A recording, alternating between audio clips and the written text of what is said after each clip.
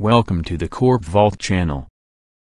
In this video, we will discuss the third method of how to perform upgrade of CommVault from version 10 to version 11. Please like, share, comment, subscribe for more videos, and you can follow us on Instagram. Before we proceed, we recommend you to go through our other video, CommVault Standard In-House Upgrade from version 10 to version 11, to know the pre-checks that are needed to be taken care before you proceed with the actual upgrade.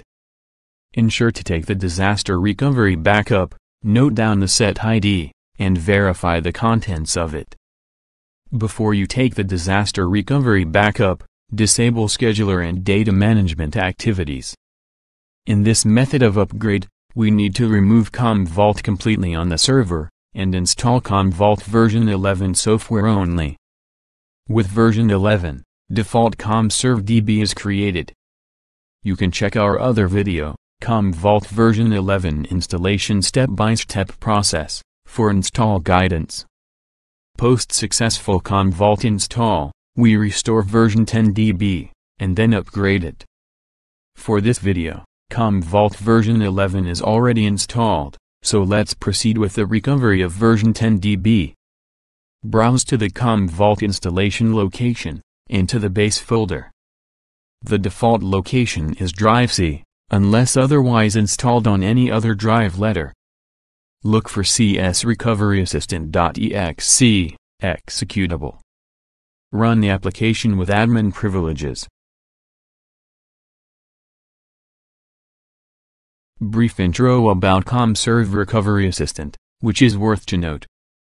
We will discuss about staging, or troubleshooting option type in a different video.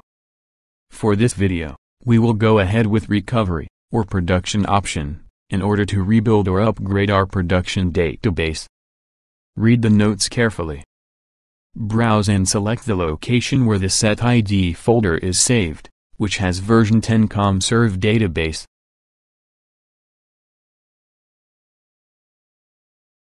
The default restore path for database and log file is displayed from the current CommServe database, which is drive D. You can change it to any other location or drive if required. Please ensure the other location you choose has enough free space to host the CommServe database and its future growth, as discussed in the prerequisites. In the summary page, review the selections. You see the operation type as recovery. Microsoft SQL Server instance, which is the default instance created on this server during version 11 software install. Database dump location, which is version 10 DR backup.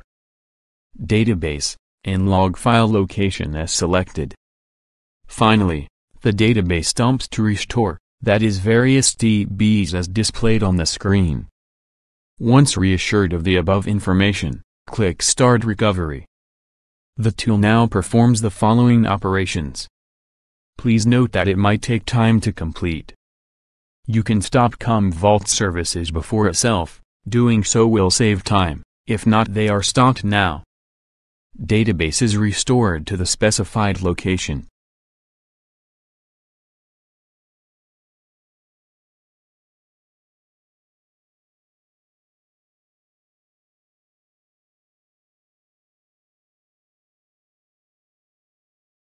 Please note the tool verifies and upgrades the database if required, so technically your version 10 database is upgraded to version 11 here.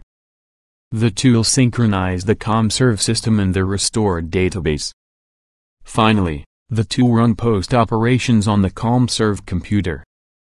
The post operations are different for staging compared to production recovery. Click Next.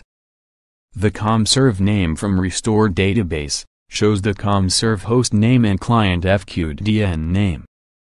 Installed CommServe name displays the current host name and client FQDN name. If both the names are different, which in our case is true, is cross-machine recovery, also called hardware refresh, the CommServe name will be updated to the actual production server name. How to change the name, we will discuss it later. You need to provide a version 11 license key obtained from vendor CommVault here, without which you won't be able to proceed further. Browse and select the appropriate license file.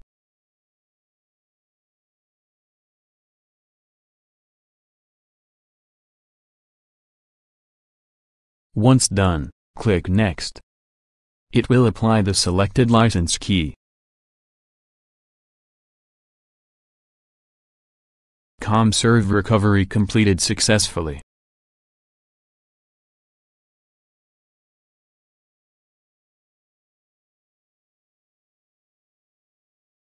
Let's verify the same from log files.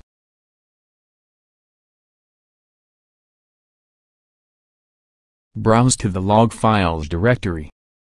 Open csrecoveryassistant.log file. Scroll to the end.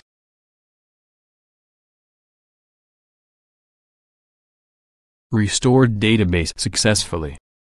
You can review the log file to know what all steps it carried out, along with the results.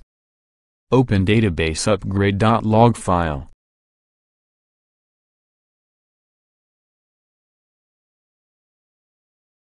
Scroll to the end.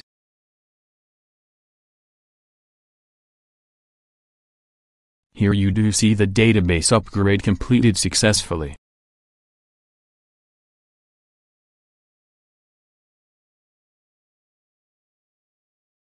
Let's run DB upgrade tool and try upgrade our database. Browse to base folder. Run DB upgrade UI application with admin privileges. Usually the application takes a while to launch, so be patient.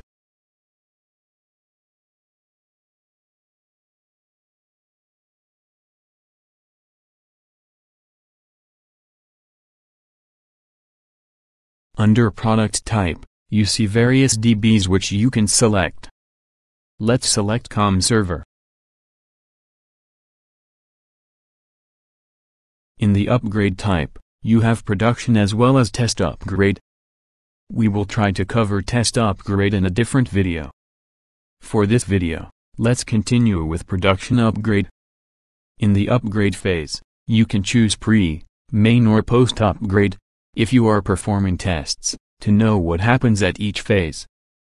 Let's keep the default selection, all as is. If you do not wish to run DB maintenance during the post upgrade, you can deselect the option. Recommended is to keep it selected. CommServe host name is the client FQDN. In the database information, you see the SQL Server instance name, username which is SQLadmin_CV, password, and database name, which is CommServe. For the DB upgrade, you need to provide location of the paths for backup database, and DB upgrade. You can create a new location, if you are not already having one handy.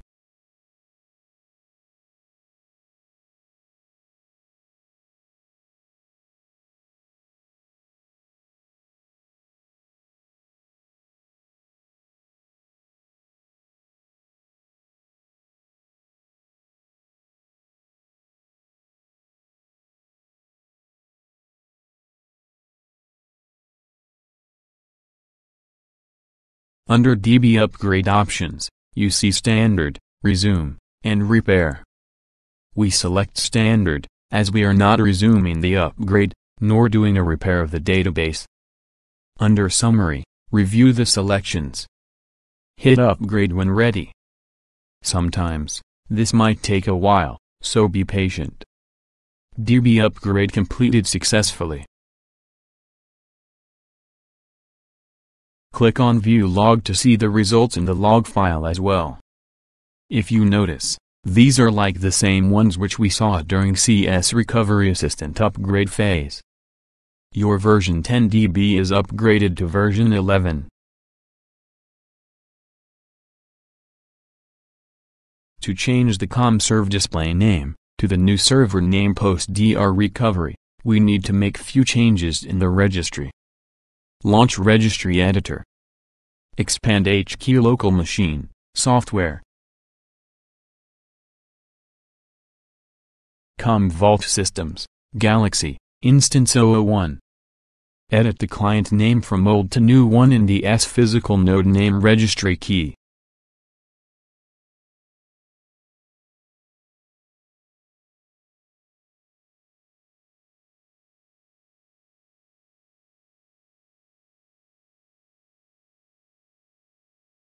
Click on the CommServe. Edit the client name to the new one in the SCS client name registry key.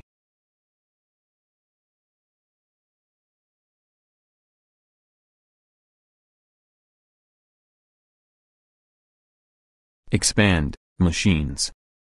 Rename the hive itself to the new name.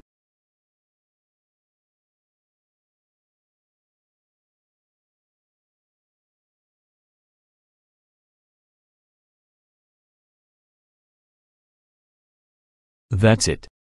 You are done. You may now start CommVault services, and log in with your credentials. Ensure to enable the scheduler and data management activities.